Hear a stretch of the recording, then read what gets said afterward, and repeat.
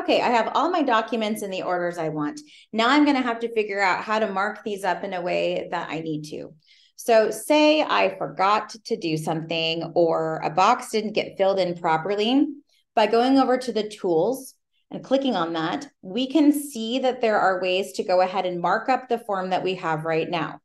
So if I forgot to write something in here, I might click the text box and write some sort of form that I forgot to put in this addenda line.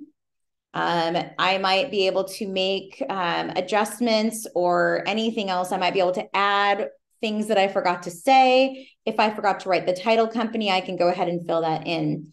But also, if you notice some of these attached docs that agents put on their offers, they don't come pre-filled in, right? They have no date, they have no buyer name right here. So we also need to use these boxes to go ahead and write in maybe the seller's name. If you click on full name and drag it over, it already has the buyer's name in place.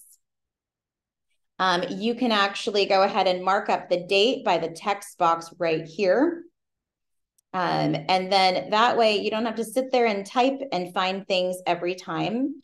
Also on some of these, you'll notice that they don't come pre-populated with signature blocks. So on the initialed items, you can drag and drop where it says initials, and it does auto date it. So any place that doesn't have an initial, go ahead and drag it and drop it.